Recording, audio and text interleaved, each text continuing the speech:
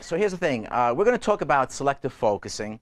And selective focus is something really cool. You know, it's not rocket science. It's really a very simple technique. However, it's also very powerful, very good at telling a story. Not just, and you know, the old song is every picture tells a story, okay? But with selective focus, you can really and truly tell a really nice story. And so let's get into it right away. The very first thing is, let's really define what selective focusing is. Okay, with anything, you know what I found in photography? That if you can define what it is that you're talking about, it makes the explanation a lot easier. It makes teaching it a lot easier. So I went on the internet, and I figured, you know, because you can find everything on the internet today. And I thought, let me get the definition that's out there on the internet. And the very first one that came up was this one here. It says, selective focus is basically what it sounds like. Okay? So here's the thing that you have to understand about the internet. It's, first of all, it's really great. But what I have found is this, that there's a lot of information, and it's like 50-50. There's a lot of really good information there, but there's also a lot of misinformation out there. Okay? Because what happens with the internet, there's nobody like at B&H, you know, before I'm allowed to speak here, they want to know, okay, so like, what are your credentials? What do you do that we can trust you to tell people things that we know that's not going to make them even worse photographers? We want to help you to become the very best. And quite honestly, I can tell you this: there are people in this room that are, you probably have a more creative mind than I do.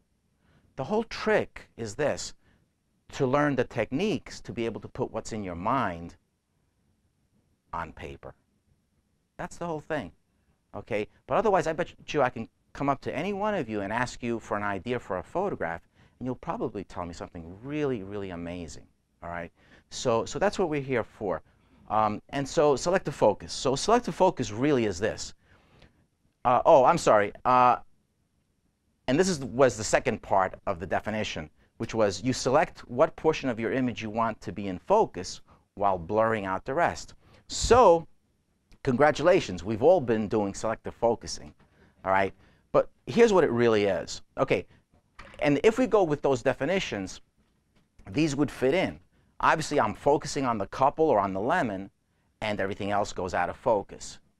But that's really not what it is. Selective focus is this: it's when there is a correlation between what is in focus and what is out of focus. That's really what selective focus is. In other words, we want to tie the two together. One is going to support the statement of the other. Okay? That's true selective focus. So now when we look at these photographs, it's not really selective focus. We're just focusing. All right. So here's a photograph. Now, by the way, a lot of the photographs you're going to see are from weddings. Okay? When I was in New Jersey, I had my studio in New Jersey, and about so it's going to be 17 years, we moved to Florida. In New Jersey, my clients were weddings, portraits. I had a Unilever Brothers in North Bergen, New Jersey. I had Prudential Securities down here in the financial district. Where I live now, it's mostly weddings. Okay, so most of my examples are going to be from weddings. But this would be a typical photograph. And the focus obviously is on the young man walking towards the crowd. So this is a regular photograph. Okay, it's nice and everything. It's not selective focus. Selective focus brings the attention to your subject only, to your primary subject. But what happens is there's a correlation with the background.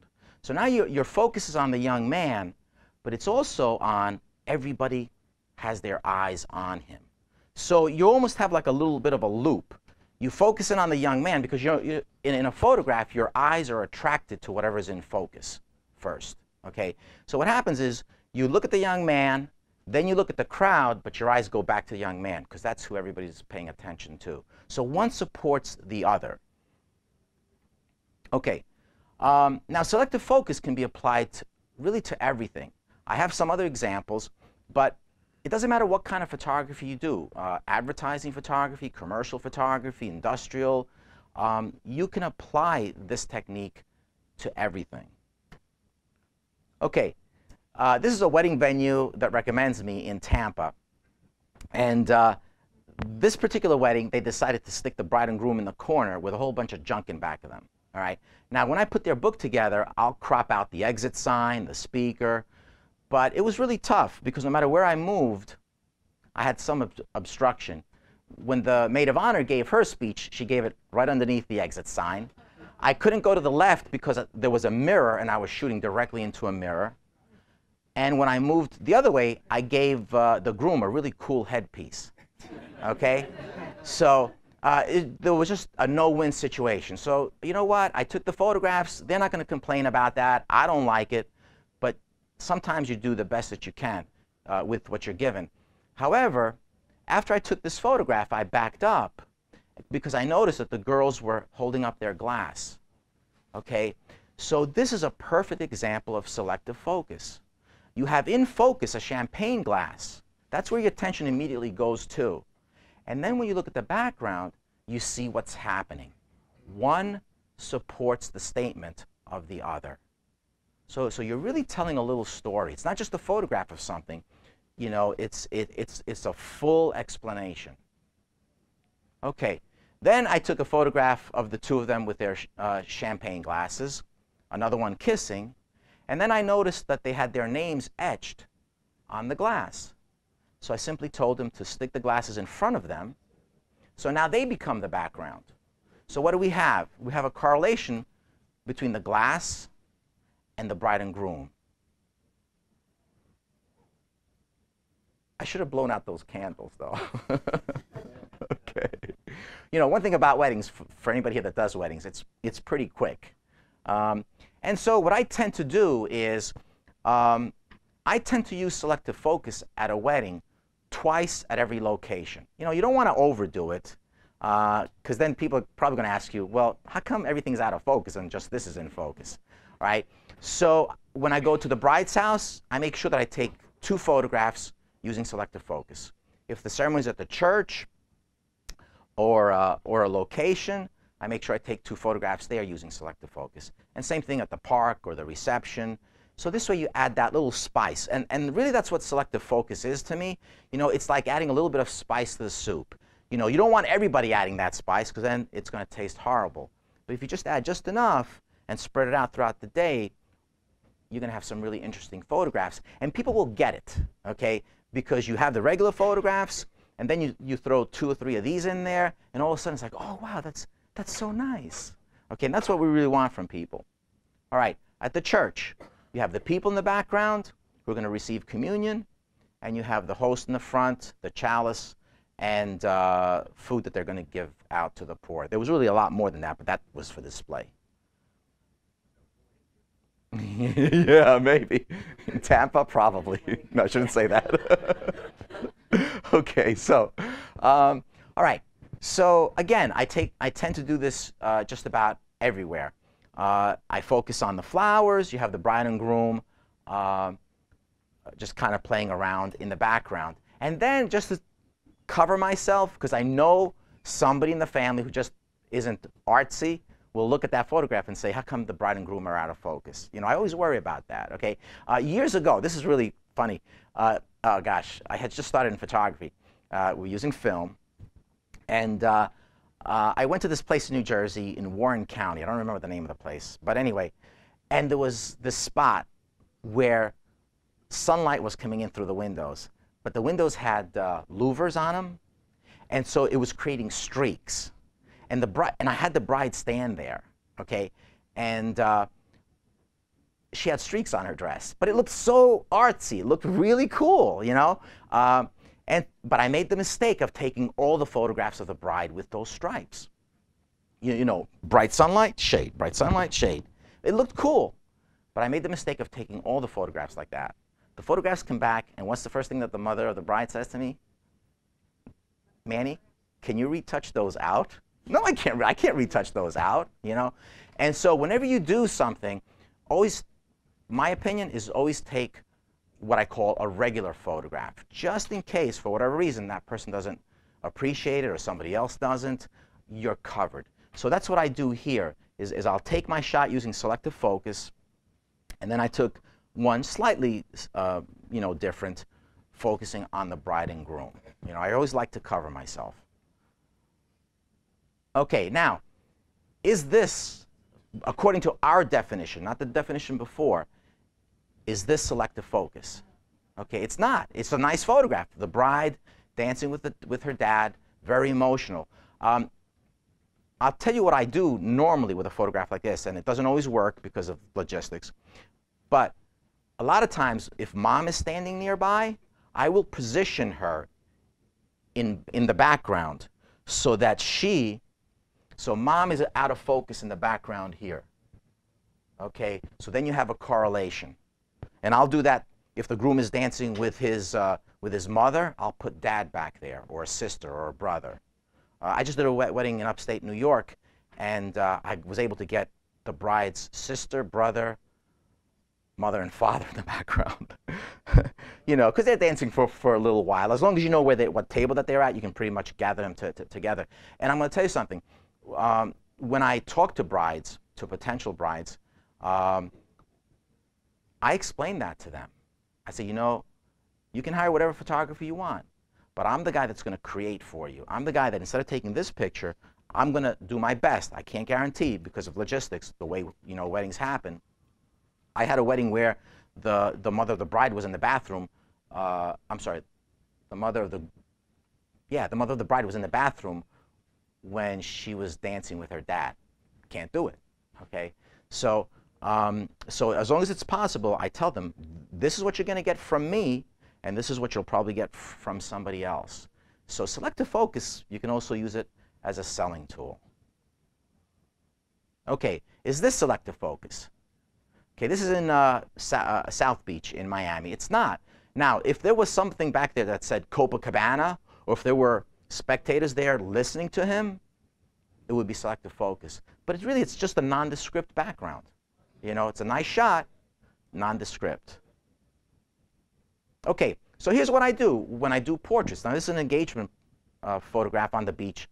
If you live in Florida, a lot of engagement photos are going to be on the beach, okay? So I'll take my regular photographs the way that I like, okay? But then I'll throw in some selective focus, okay?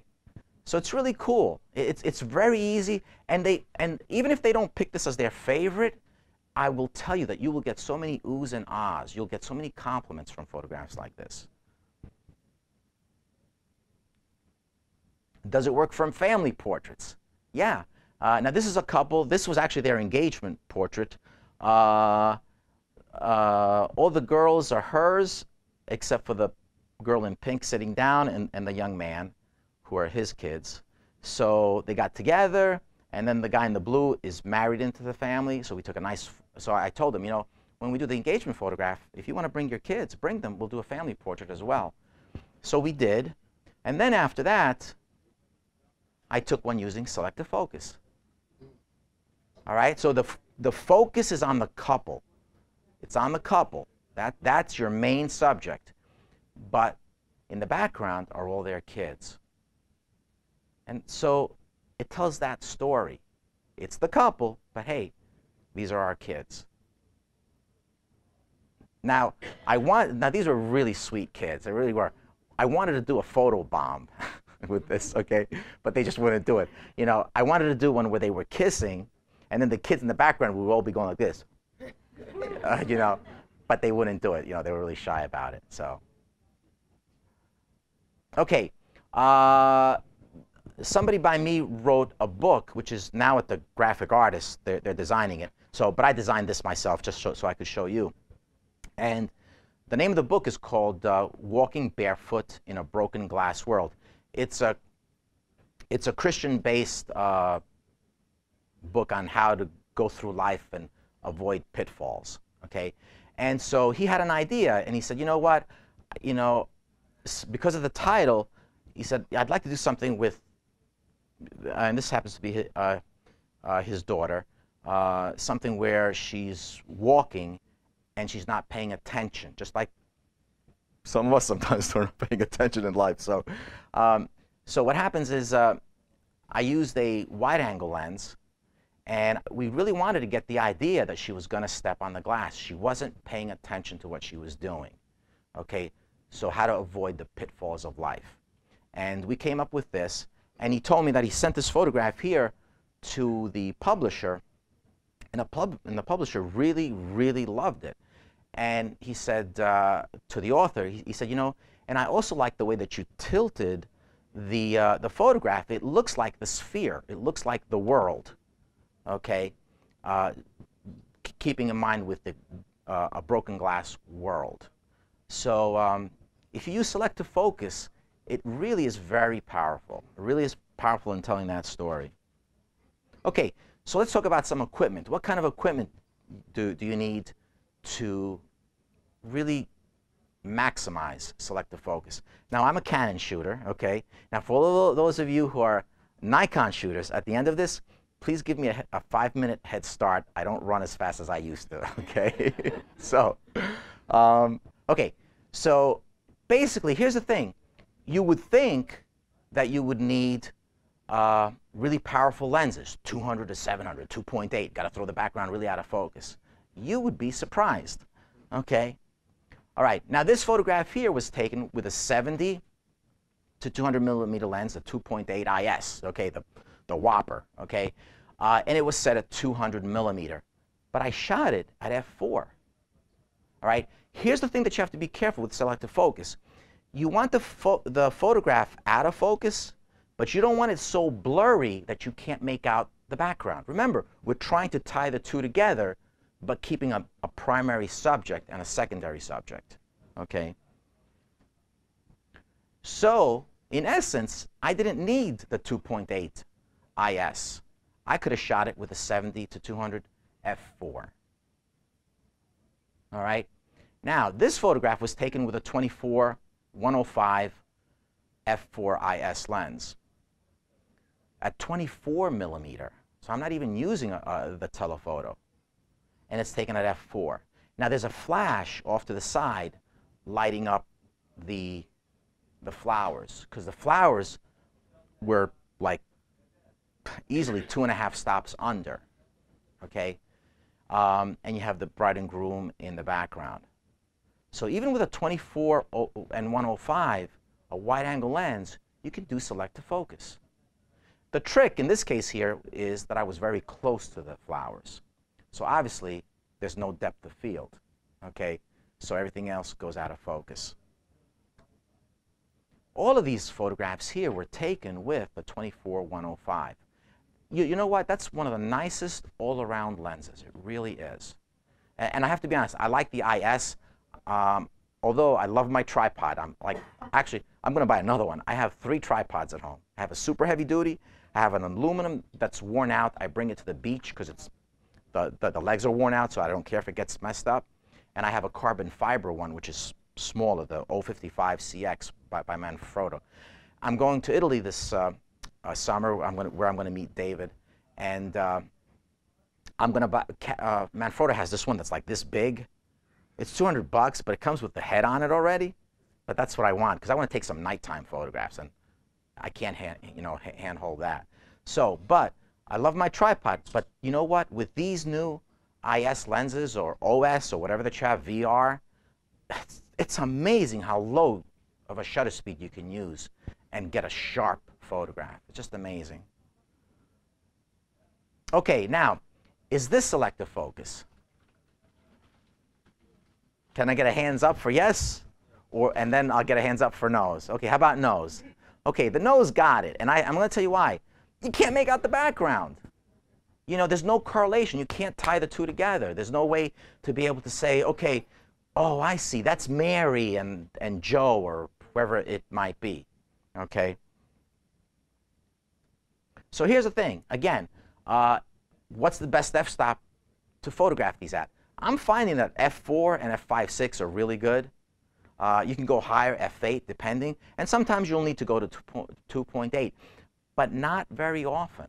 Because 2.8 is going to throw that background so out of focus that you you don't have any connection to what's in the background. It's just one big blur.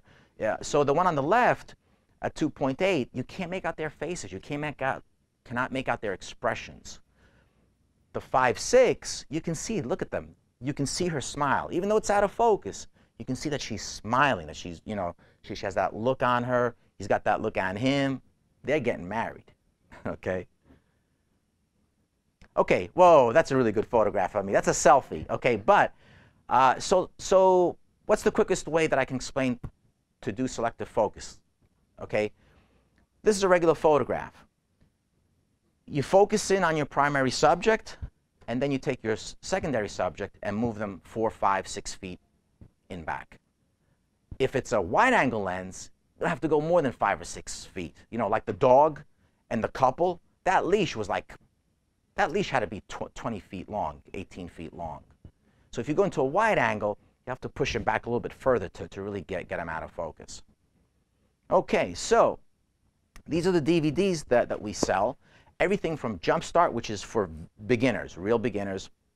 Intermediate is skilled. Ultimate, if you want to really learn how to use flash both in studio and on location. Manual, autofocus. Point and shoot, obviously you're all way beyond that. So posing, and then landscape photography. All of them are sold here at B&H. And I was talking to this young lady here before when I first got here. And you know what? I have to really be honest. B&H is really very unique among everybody else. And I don't say this just because I'm here. It really is true. I've been doing photography for 37 years full time. All right? I started out while I was a junior in high school. And here's the thing. I've dealt with other companies, obviously, in the past. Nobody pays more attention to you than the folks here. I mean, that really is the truth. They really make you feel like you're their only customer. And that is really special. I've dealt with others where when I called to place an order, they were busy, they left me, I would leave a message. They would get back to me within 15 minutes. And then I'd call back with just a question or some help. In one case, I asked somebody, hey, I know you guys are going to be at the Tampa convention. Can you get me some complimentary tickets? I never heard back from that person. And I have to be honest, that bothers me, because the way I look at it is, when I go into a store and I buy something, they don't owe me anything. I appreciate that. They do not owe me anything. I'm paying for something, they're giving that to me, the transaction's finished. But you want to know something? It's really nice when somebody takes that extra little effort to say, you know what, it's okay if you don't buy anything today, don't worry about it. How else can I help you? Do you need some information? Do you need this? Do you need that? I do that with my clients all the time, and I have extremely loyal clients. I live in Florida. They flew me up last week for a wedding. Since I was going to be here, somebody else found out that I was going to be here, and they called me up, and I'm doing a wedding Saturday. After this, I have a portrait session at Yankee Stadium of a guy that he's affiliated with the Yankees, but he's in the minors. I know nothing about baseball, so I'm not going to describe any more to you, okay? But so, when you do that, you get loyal clients because people appreciate that. They really do. So I really want to thank the folks here, for that. I really want to thank everybody for coming here. I really appreciate it. This is New York City. I know you have busy lives, so I really appreciate you coming here. Thank you very much. Whether you're a hobbyist or a professional, B&H has the answers to your questions. Experience a world of technology at our New York City Superstore. Connect with us online or give us a call. Our staff of experts is happy to help.